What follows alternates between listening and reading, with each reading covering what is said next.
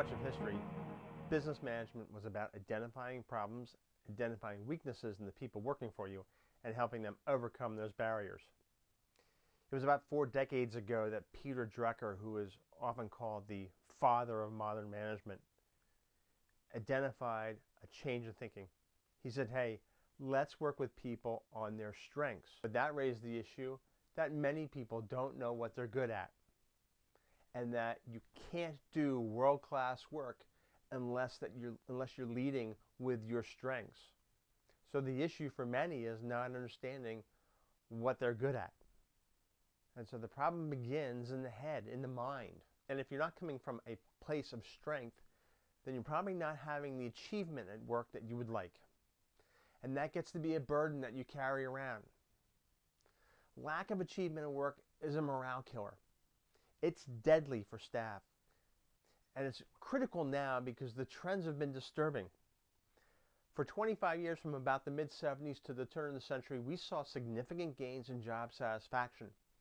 That began to plateau about 10 years ago and now is on the decline. And survey after survey indicates one of the main reasons is that people don't feel they're bringing all their talents to work. They don't feel like they're being used well. So we have this dual condition where people don't feel like they're using their talents at work, but they don't have the total awareness of what their strengths are. When we work with organizations on improving performance, one of the places we can start is at the foundation. It's the footing. And we start with the Clifton StrengthsFinder. There are other tools out there like Myers-Briggs, Disc Profile. You may have used those in the past. We prefer StrengthsFinder because frontline staff have an easier time with the language. It's less technical, it's easier to identify with, and it gets the discussion starting quicker.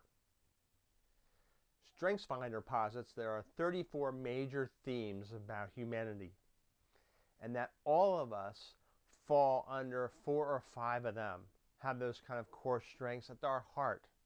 And if we can identify those 4 or 5, we can begin to channel more energy into those and therefore have more success. And of course then the issue becomes, well, I take this test, I have this information, now what do I do with it? Well, we will work with you individually or work with your team, and our work covers 3 basic themes. We look at yesterday, today, and tomorrow. So what we start out with is yesterday, taking the information in your StrengthsFinder and showing you what you've done in the past to use those strengths. You just didn't start finding them today. You've been using them your whole life. And the achievement you've had is rooted in those 4 or 5 markers. And then we'll look at today. What current work do you have to up your game in? And can you bring strength to those projects and therefore have greater accomplishment? And finally, looking at tomorrow. This is strategic thinking.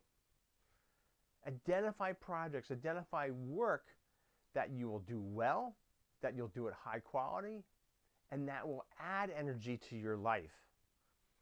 So it's about discovering your strengths and providing a framework for utilizing them so that you up your game. And we work with you one-to-one coaching, or we will work with a team of yours. That could be a team of senior managers, it could be a team of volunteers, it could be your board of directors. Using some simple exercises, you gain understanding, have tools for applying to your current work, and then help you think broader about your future work, so that in the end, not only do you up your performance, but you're a lot more satisfied with your work